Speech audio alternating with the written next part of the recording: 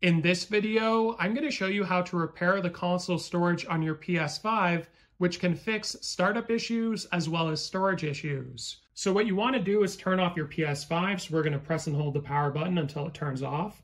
Then we're going to be going into safe mode.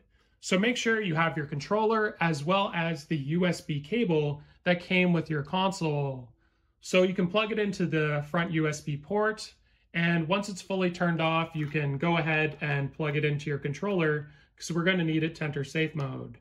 So once that's ready, you can press and hold the power button on your PS5 once it's fully turned off, and you want to wait for a beep. It takes about 5 seconds, and then we'll be able to get into safe mode.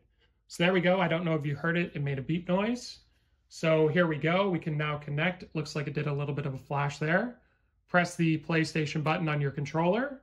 And from here, you'll see option number 3, repair console storage.